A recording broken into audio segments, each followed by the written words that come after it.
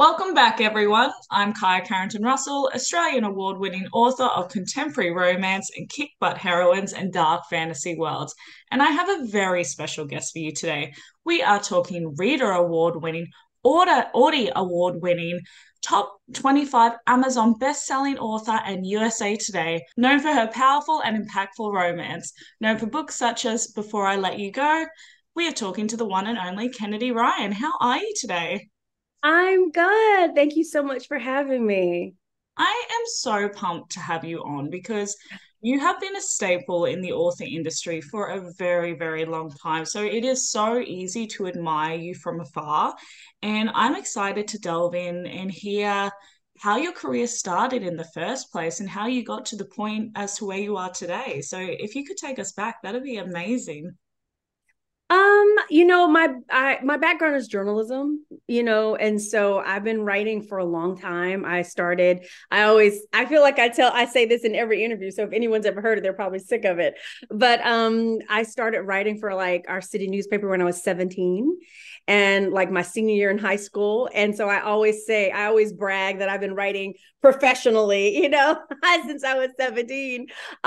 So writing has really always been a part of my life. Like writing as a career has always been, part of my life. I went on to journalism school and I never really thought much about writing fiction. When I went to journalism school, I thought that I was going to be like covering wars and, reporting from war torn countries, and I'm writing romance. So not a far stretch, but I had thought that I would write, nonfiction, memoir. I always thought I would write, but I didn't think it would be fiction. And when you go to college, a lot of times you start reading the serious books. And I stopped reading romance for a really long time. And then I kind of hit just a dark, kind of rough time in my personal life. And I really needed some escape, something that was just for myself. And I started reading romance again in my 30s and early 30s. And I fell in love with romance all over again. I was an obsessive, like voracious romance reader from the eighth grade all through high school. So I knew I loved romance, but there was so much that was fresh and new about it when I returned to it. And at some point I started thinking, well, I am a writer, like I do this for a living, and just started really entertaining the thought of writing for a living. And I wrote a novel, and one of the best things that I did was I joined a local writers group. And that was amazing for me because I knew nothing. Obviously, I had a journalism degree. I've been writing professionally, but writing commercial fiction is very different than like writing for a newspaper or freelancing for magazines or writing for nonprofits, which is what I'd been doing. And I kind of started at ground zero and assumed I knew nothing. And one of the best things about joining that writers group, it was actually the Georgia chapter of the RWA. It was in Atlanta. And it was just this huge group of women who were like-minded. We shared the same goals. They were so generous with their knowledge. And they really just helped me as somebody who was completely green in the industry figure a lot of things out. And that's also where I first encountered authors who were self-publishing. Indie publishing was just getting off the ground then. And even though my first titles were traditionally published, that was my first exposure, like close up to indie publishing. And really that's where I built my career, like over the last 8 to 9 years is through indie publishing. And then of course I returned to traditional with Before I Let Go. How did you go with that conversion? Obviously, journalism and that style of writing is very different with the creative writing. So, do you think you were surprised a little as to how much you could bring over that, or how little, like how much you had to learn and adapt in a completely different field? Right. I think that journalism, the legacy of it is definitely still in my writing. It permeates my creative process completely. I'm good friends with Talia Hibbert, and this is like one of my favorite stories to tell, which is one day she and I were talking about, are you a pantser? Are you a plotter? And I started outlining my process for her, which is basically I approach every book as if I'm writing a story, so I put together my interview list. I'm usually interviewing 10 to 15 people for every book. I have lots of supplemental reading. Like there's usually a stack of books that I'm reading for every story. The books that I'm reading the books that I'm writing tend to require that. Like it's not a book that you can just usually sit down and just like bang out off the top of your head. They're usually grounded in a lot of information and lived experiences that I may not be familiar with. And so immersing myself in kind of these buckets of research is such a huge part of how I write the book. And that's definitely a legacy of journalism. And then I think the other part is poetry. You know, I started out writing poetry, and I know that there's kind of like this lyricism, this sometimes I even find myself like rhyming, you know, inside of sentences, and I'm like, oh my gosh, that actually rhymes. I hope no one notices that, you know. So I think those two things, like the how I used to write a lot of poetry and that kind of shaped my voice, and then like this real curiosity I have about all these different topics that really drives me to research, that kind of all crossed in. But craft, like the craft of writing, as far as fiction, that was something that I didn't take for granted. Like I took craft courses, I went to seminars, I, you know, read books. You know, I didn't assume that because I'd been writing all my life that I knew how to write romance, you know, like the beats and all of the things that we learn that really make up a good romance. That is, just because you can write a great article doesn't mean that you can create sexual tension. You know, it doesn't mean that you know, really, you know those beats to get you to a happily ever after. It's its own thing. And I didn't take that process for granted. Yeah. How do you go when you're researching? And I love that too, because with journalism, it is that innate curiosity about things. Mm. But also when you're writing particular topics as well, it can be very mentally and emotionally taxing sometimes too, because some Yeah. of them are quite heavy. So, how do you find balance with that? Do you take particular breaks between books, or what is there some process that you put in the meantime just to give yourself some space and some generosity in the information that you're learning as well? Yeah, I know like most writers are like, you write every day. And I don't write every day. You know, I even when I'm like writing a book, like a lot of my friends will be like sprinting, you know, and they're like, I got 2,000 words today. My word count today was 5,000 words. My word count, and like, what's your word count? And I'm like 0, you know, because the first part of my process is so research heavy. I'm not thinking about getting words on the page, because if I were to try to sit down and just say, okay, I'm going to write 2,000 words a day, I don't have anything to say yet, you know? So that first part is just learning things so that it shapes what I'm saying. And a lot of my books are emotionally wrenching, you know. You mentioned the Rita Award. The book that won the Rita is Long Shot, and it deals in a really graphic.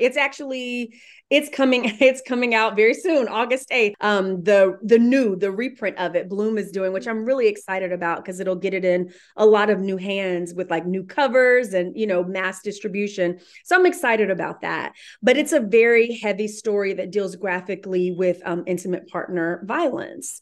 And I always tell the story about how when I finished that book, I literally had a bald spot, like from how harrowing that process was.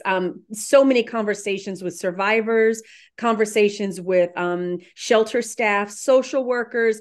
You know, it was, and you don't just like have these really difficult conversations where people are sharing like real life experiences that are that harrowing and difficult and terrifying and just kind of set it aside. You know, I would in these conversations and just like sob. And my husband would be like, oh, you know, did you have another interview? And I'd be like, yes, you know. And so I think about a book like Long Shot, which I wrote over the course of like 2 years. When I was done, just being completely drained. And in a lot of ways, walking through that trauma was a little bit traumatizing for me.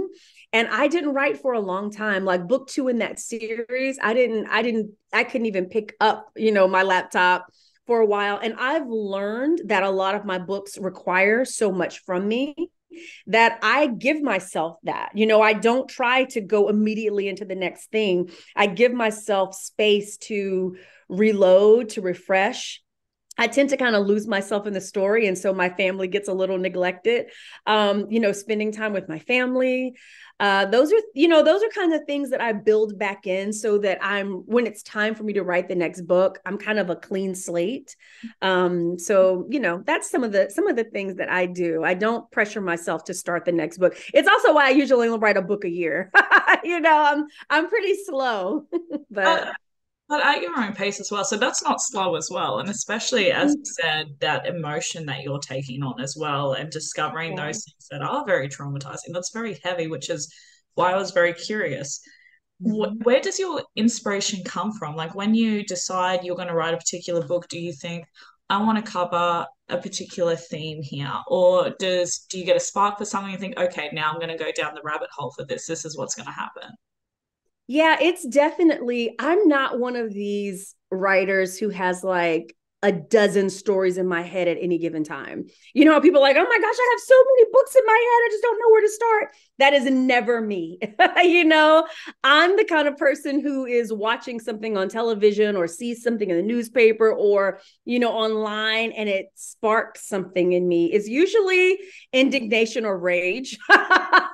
There's usually some really strong emotion and I'm like, somebody should be talking about this, or ooh, I want to explore this. I want some light to be shown on this. And for me, that's just who I am. I'm one of those people who's like a crusader a little bit, where I'm constantly looking for ways to like fix the world. And that makes its way into my books. I see romance as a really safe landscape to explore difficult things because we are the only genre that guarantees a happily ever after. You can explore these difficult things with the assurance, with the safety that it's all going to be okay. And so for me, like, for example, with the Kingmaker and the Rebel King that just came out, that just re-released through Bloom, I was watching here in America, the Dakota Pipeline. This is a few years ago, protest with indigenous people who were trying to protect their land. And, there was a company that was trying to lay a pipeline, an oil pipeline across land that was supposed to be protected. And that it infuriated me, and I just started thinking about the bad history, the problematic history that this country and so many other places have with indigenous people. And as a Black woman, just thinking about our history, in this country. And this idea came to me of two best friends, one indigenous, one Black, Lennox Moonhunter and Kimba. And what if they started this political consulting firm, that is all about electing officials who are going to like champion their causes and advance their communities? It's like, I'm like, oh my gosh, this is exciting. And so Lennox's story actually came to me first. And that really, I had to interrogate if I could tell that story well, because I'm not Indigenous. There's I think, a lot of intersection between, in this country, the experiences that Black women and Indigenous women have. There's a lot of intersection, a lot of shared difficulty. But that doesn't make me presume that I could tell that story and know that story well. So these two books required so much research. And it was exciting for me, all these things to learn. And then I wrote Kimba's story, which is Queen Move, the third book in the series. So, but it's usually something that I see in the world. And I am not someone who usually like builds my characters first. I'm usually doing the research, and as the story comes to me, I start thinking, what kind of person is going to be most compelling in this situation? And then it's usually the woman I'm building first, and then I'm thinking, who's the best partner for her? Like, who is going to love her the way she needs to be loved? The way this particular woman has kind of like risen in this story, how she's shaped. Who is the partner who's going to be best suited to what she needs? So it starts with the intentions. What is it that I want to talk about, and then the character grows from there. I love that. I honestly, like, I feel so inspired just listening to you because your passion just absolutely glows. But also, I love that you give a voice to something that you feel like really is not being addressed at that time in the way that you were impacted. And I live for that. I'm so curious as well with your process. obviously a lot of research is going into this. What do you do then after you've written the book? Are we applying sensory readers? Are we having a secondary type of process afterwards? Because I imagine someone such as yourself is very, very thorough. So I'm just curious as to what your continuation on that is. Yeah, I mean, I think the first I definitely have sensitivity readers. The book that I just finished, I had 12 sensitivity readers for. So there's usually like a small army of sensitivity readers, depending, like there is when I did Before I Let Go, which was the first book in the Skyland series, it was dealing with late term child loss, late term miscarriage. It was dealing with depression and other mental health issues. It was dealing with just all these different things. It has these three buckets, and I had sensitivity readers for each bucket of research. So what really helps is the interviews on the front end, because I'm writing the story after I have a grasp of what those lived experiences are, not just intellectually, but for me, this is what I do when I interview. I get on Zooms and I record our interviews. And then once I'm done, recording the interview, I start taking notes and I start figuring out how those elements make their way into the book. So from the beginning, it's being shaped by lived experience and by fact and by something that's authentic. And so then when I'm done with that first draft, it goes to beta readers, which is different than sensitivity readers. I have like alpha and beta readers who are really reading for like character development and making sure that, there aren't plot holes and that it's emotionally evocative. So I have beta readers. Sensitivity readers are really reading around specific areas to ensure that I'm not doing harm. You know what I mean? Like, especially if I'm like when I was writing The Indigenous Heroine and The Kingmaker, I had several Indigenous women who were sensitivity readers. And like I said, with Before I Let Go, there's child loss. I had several lost moms who had lost children late in their pregnancy. I had several women who were negotiating depression. I had, grief counselors. I had a psychiatrist reading because there are therapy sessions in the book. So it's kind of like you're sandwiching that creative process with authentic lived experience on the front end with the interviews, and then on the back end with people making sure that you got it right. And I always joke that for me, writing is first Hippocratic. And what I mean by that is, the Hippocratic oath is first do no harm. And that's really what the sensitivity reading is you can write this amazing book, but if it's harmful to a community, then it discredits it. And so definitely sensitivity readers who I compensate. That's a really big part. It's like my safety net. And when you're writing difficult topics like this, you usually need that. You usually, need that safety net. Well, I want to say there's no pressure. Like for every book, there must be so much pressure. Like, and obviously, this is what you love. This is what you're called to do. So it probably doesn't feel like a pressure for you. But to Oh make no, it does. It does. Every book feels like a lot of pressure. I think, and we're in a space now where and it's not that we're in a space with social media where there's just this immediacy and this virality where a slip up, can become just a bomb. It can become something that used to be small, like within a day is like explosive.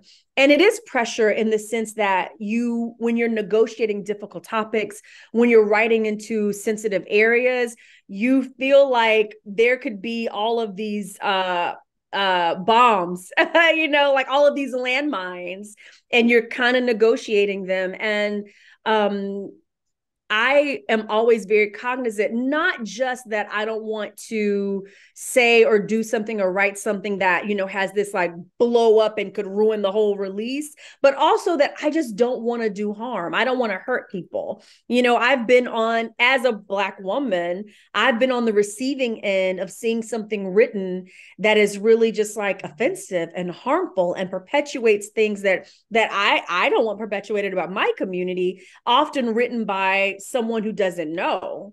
And so I know what that feels like. And I never want that. And so it is pressure, I feel a lot of pressure. And the bigger things get, the more pressure you feel.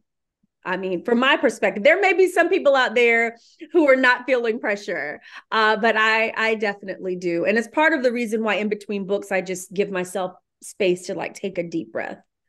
It's a big responsibility as well when you are advocating and you're voicing, and there's Yeah. many opinions that are going to be there. It puts you in a really difficult, not difficult place to be, but it puts you on a particular platform as well. And there's a heavy responsibility with that.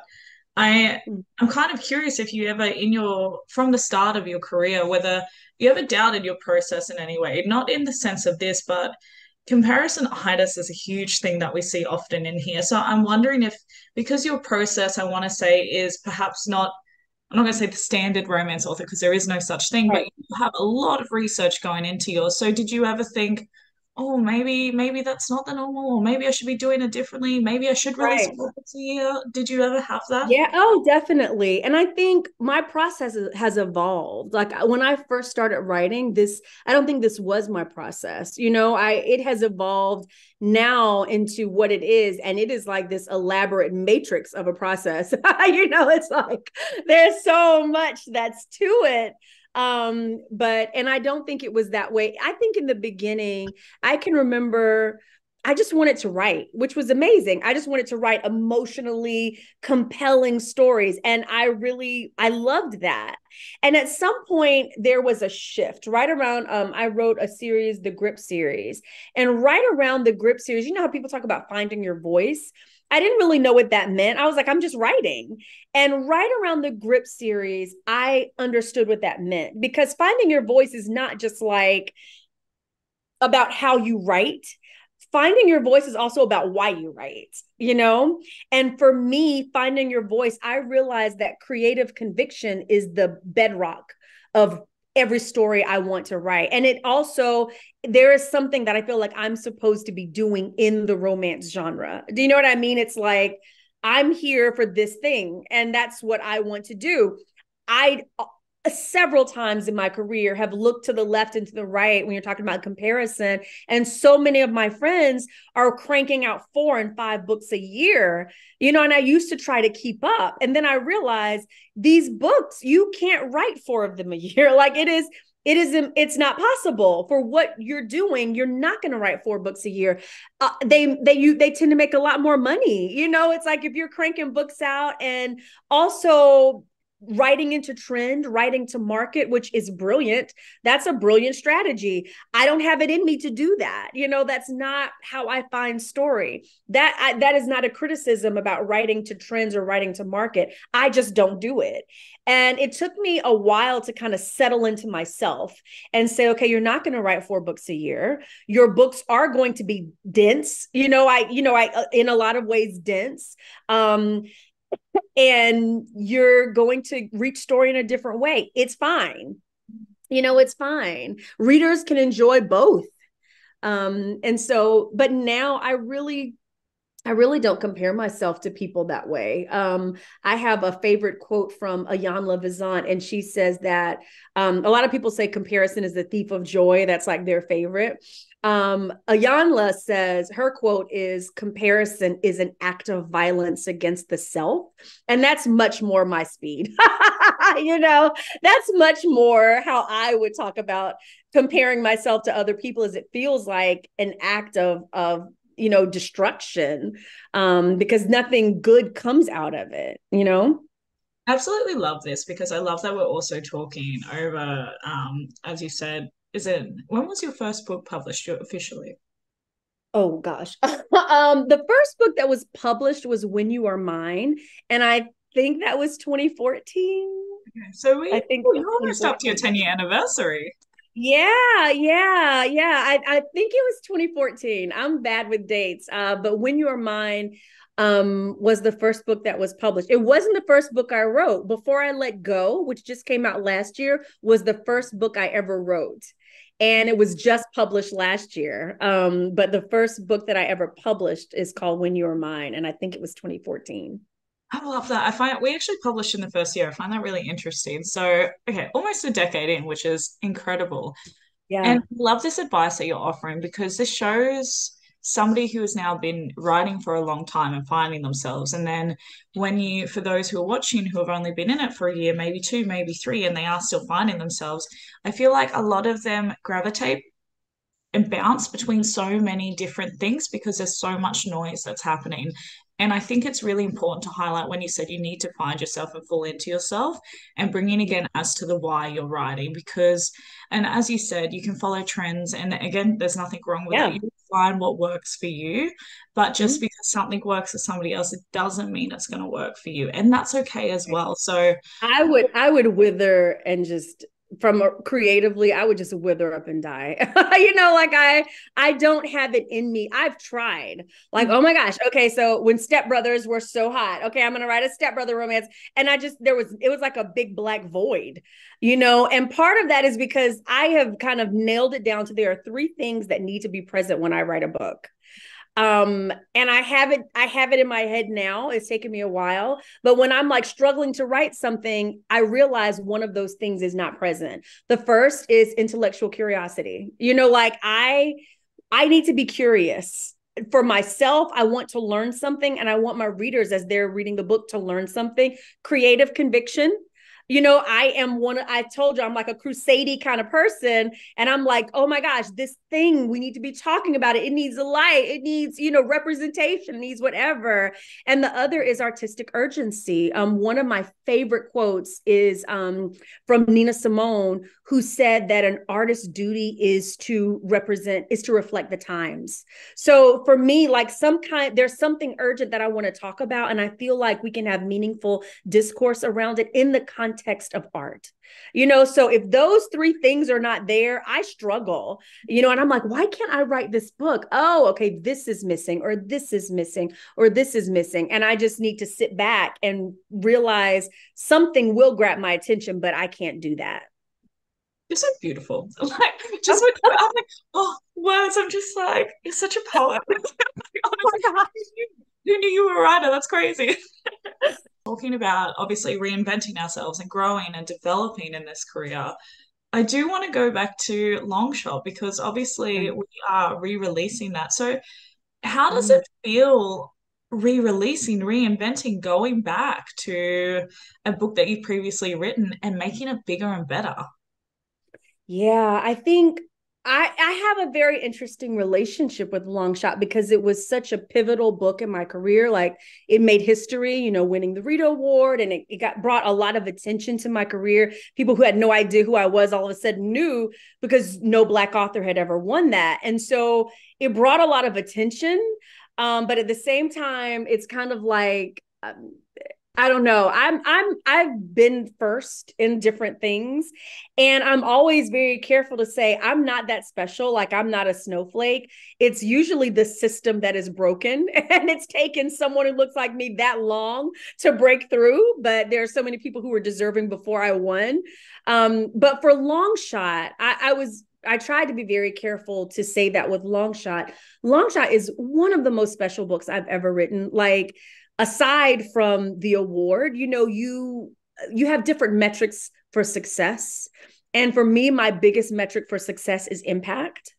And I find that's less of a moving goal, than something like hitting a list or how many sales, or like those things are amazing. But if I focus on what kind of impact is this book going to have? And then as I have conversations and discourse and DMs and emails from readers, I'm like, this book is the intentions I deployed this book, what I deployed this book to do, it's doing. That's like the greatest reward for me. And there is no book I've ever written that has had a bigger impact than Longshot, because you're talking about getting messages from women who say, I read Longshot, I finally left my abusive relationship. I read Longshot, I'm now working in a shelter. I read Longshot, I hadn't talked to my mom in a decade because I grew up in an abusive household, and I called her. Like those are big things. Those are big things. And when you write something that leads people to those places, it has a different, you feel a different responsibility. But also Longshot is a very difficult book. And so I feel a responsibility that readers could, walk into Target now and see this book with this pretty flower on it and think, oh, oh, just pick that right up, and think that it's going to be, something that it's not. And so we have content warnings like right in the front. But it makes me nervous, knowing that this story that is so special, but also so difficult in a lot of ways, is now just like outrunning in Target and Barnes and Noble and, airports, and people are just going to pick it up. And I'm excited for the hands that it finds itself in, because I know what this book is capable of. You know what I mean? I've seen what this book is capable of, and to think of it in a mass kind of distribution way, possibly finding people to help and to encourage, that is the most exciting. That's the most exciting thing. It must be in so many ways so rewarding when you receive those messages and realize Yes. that something you weren't even sure how it was going to be received, and spending all this time in it, just hoping that it met a couple of the right hands that needed it, to now go out so big and know that you're going to receive more messages like that really change people's lives. That's really special. It is, and I get emotional about it. I have, like, when I say almost every day, I have messages about Longshot. Longshot released 4 years ago. So for 4 years, I've been getting these messages, and I'm really excited to just think about it finding people who really need the message of that book. But it's also like this swoony romance, and not right away, because it does follow her journey. And then there's a space of healing. And then there's the happily ever after and the joy, but it's all there. And I really wrote it so that women who have survived these like horrific things would know you deserve, more than anyone, you deserve a happily ever after. You deserve to be loved wildly and unconditionally. And so those are my favorite messages, is when I get messages from survivors who say, this reminded me of my life, and it encourages me that I can have a happily ever after, that I can find someone who loves me. There's no greater reward really than that. With the platform that you've created, I'm going to call it intense for the reasons yeah, it is. very open to receiving all of this. So, and I absolutely love it. And you have, from what outside perspective looks like, great success, because success is defined differently for everyone, with the Reader Awards, the Audie, the USA Today, all of those incredible things. I'm curious as to what has been the most sentimental or meaningful moment for you in your career.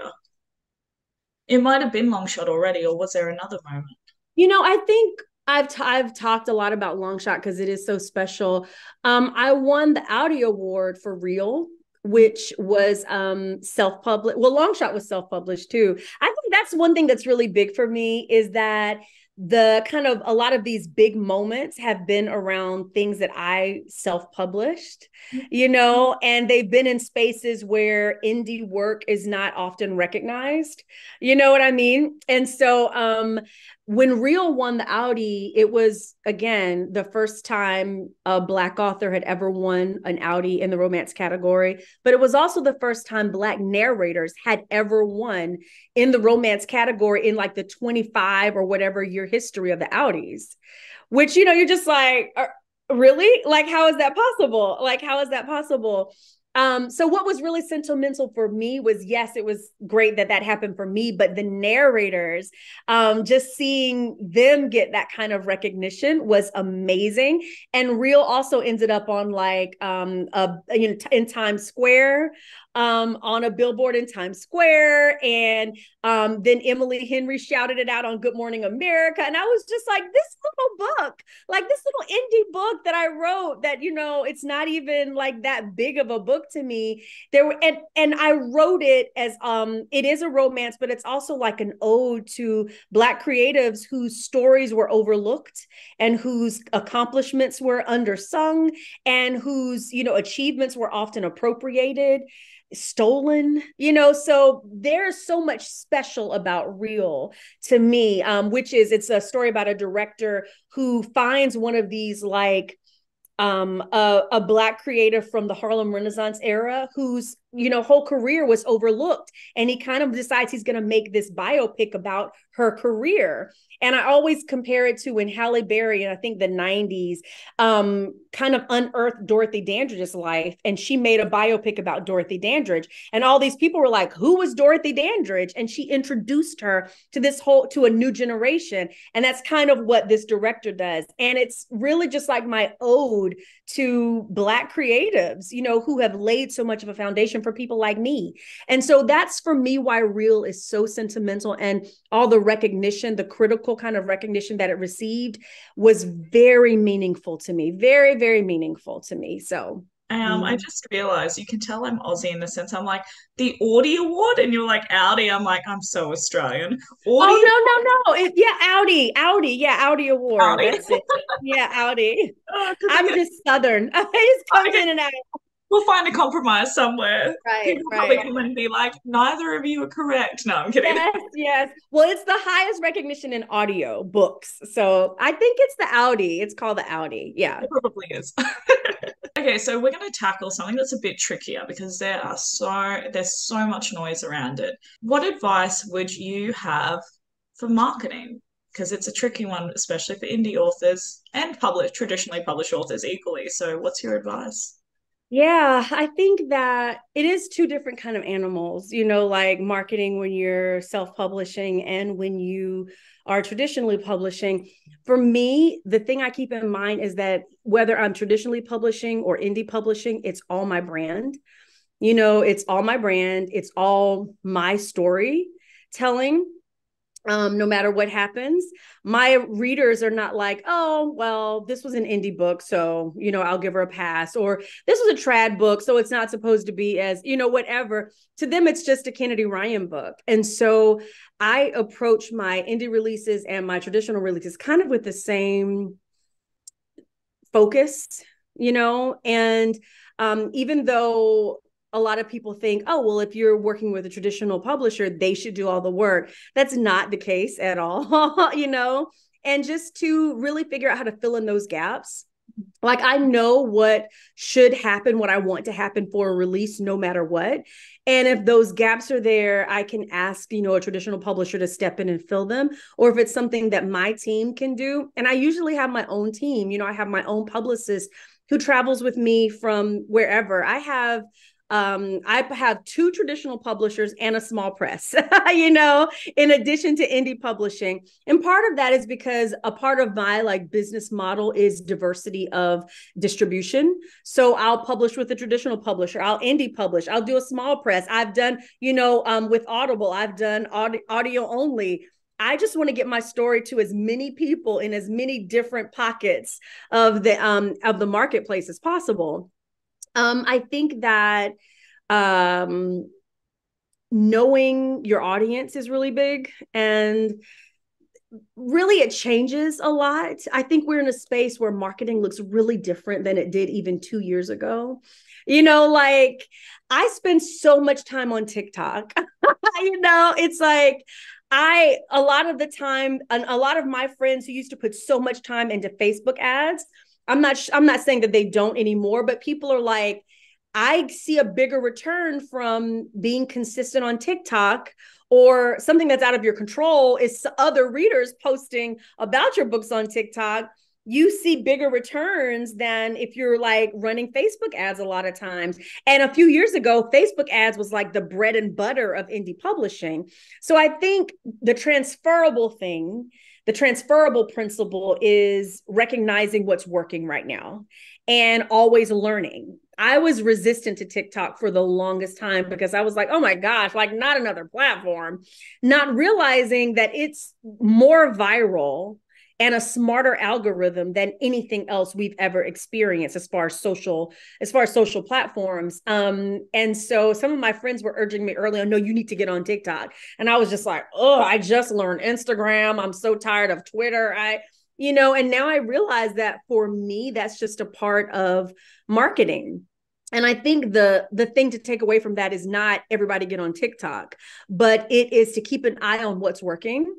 and to lean into learning about what's working and how it can apply. And I think, especially when you're indie publishing, and I think when you're indie publishing too, making sure that you're putting the work in front of people on a consistent basis, because a lot of times we just kind of like, oh, I'm just going to do a cover reveal and I'm just going to kind of let them know every once in a while that something's coming.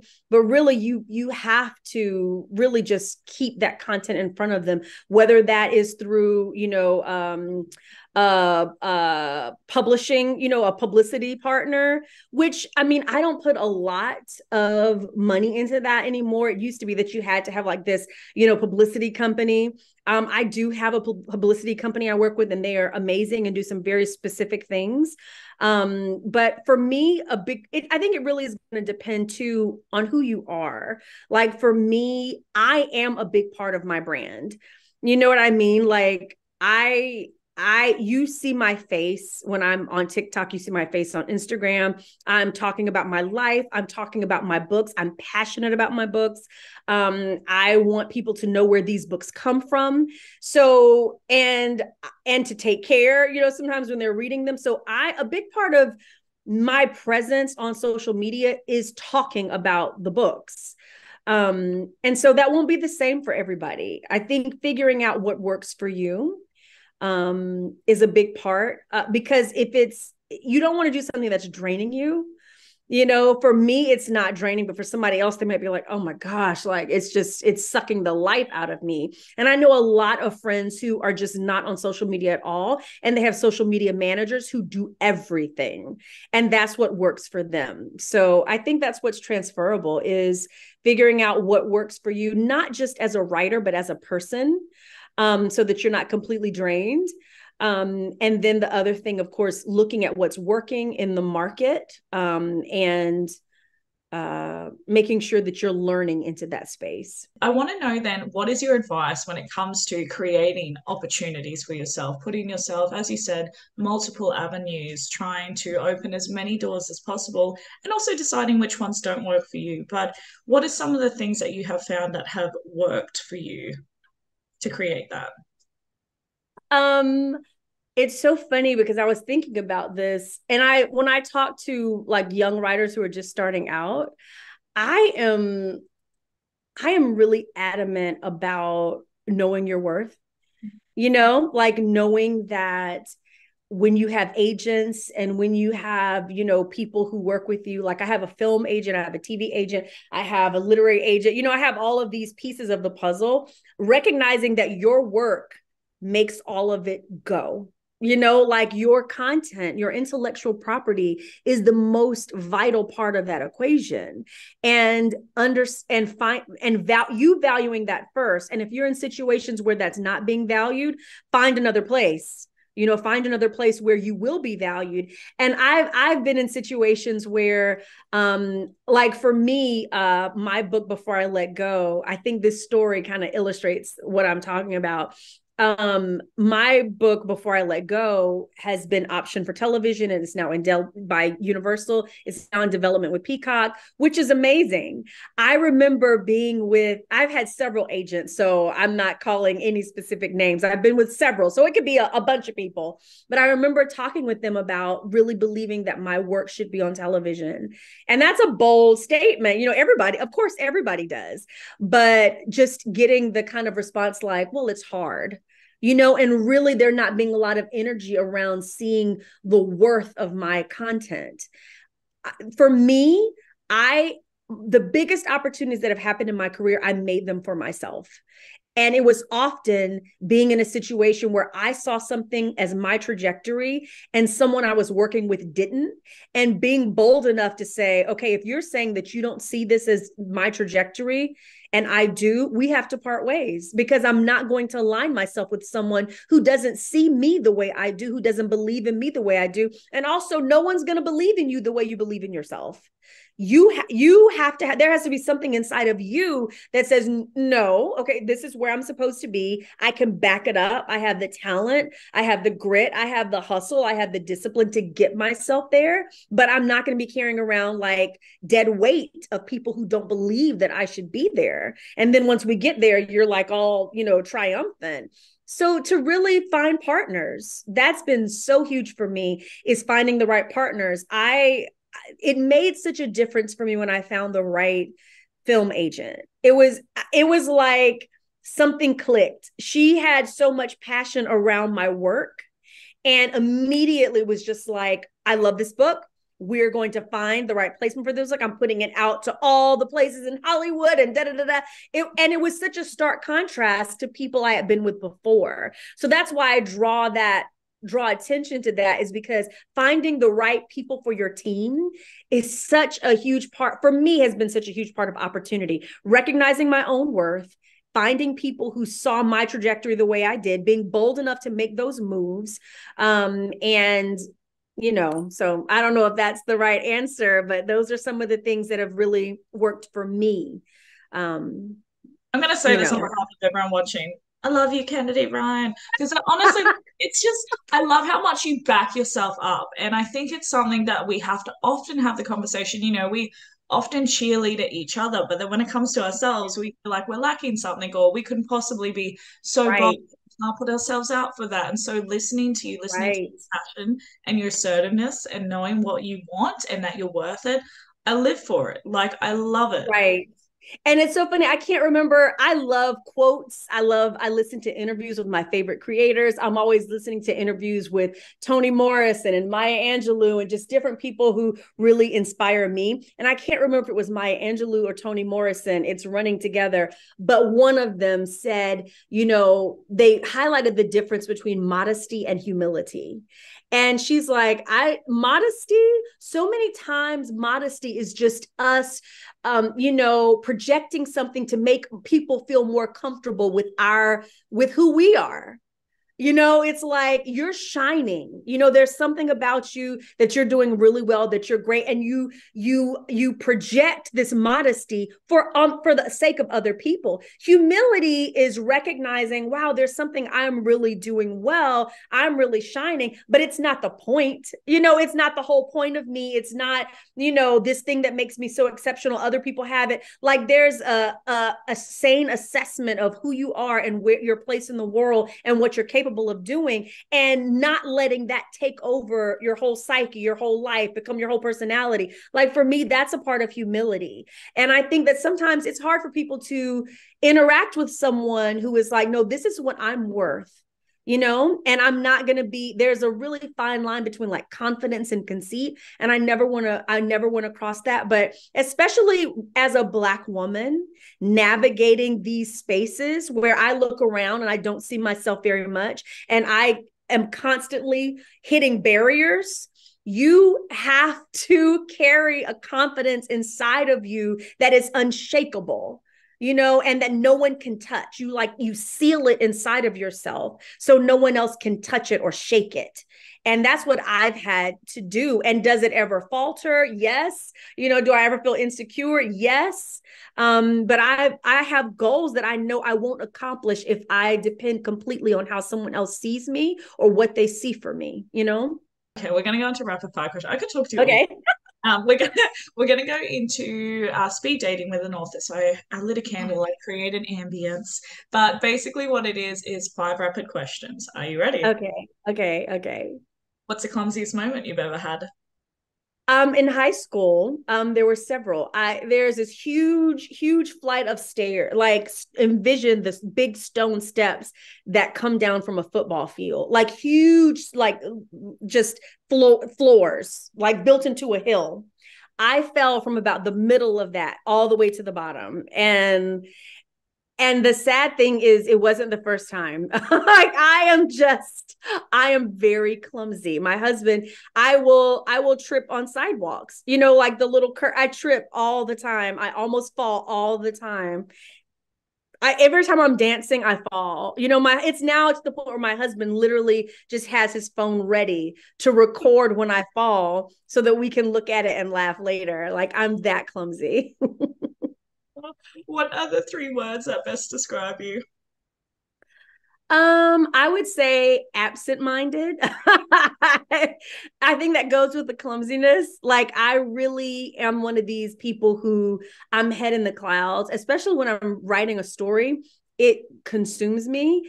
And I would have, when I was taking my son to school, and his school was like 10 minutes from our house, I would have to use our GPS to remind me to turn, to remind me to get off the interstate, because I get so lost in my head. I just don't, I don't even like, so I would say absent-minded is one. Honest. I think I'm really honest.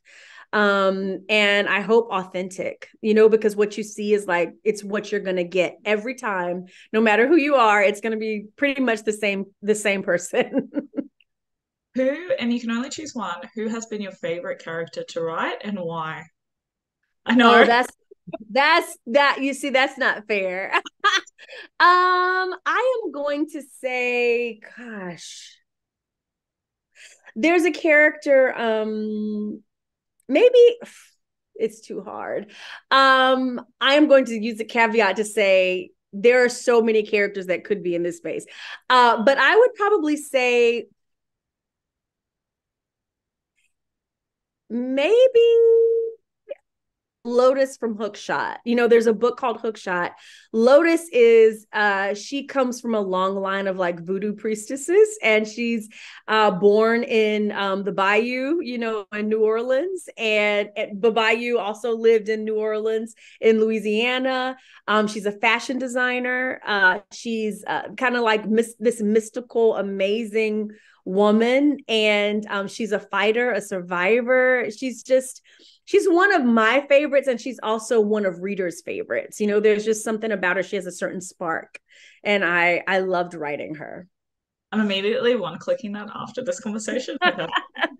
What is the song that best describes you?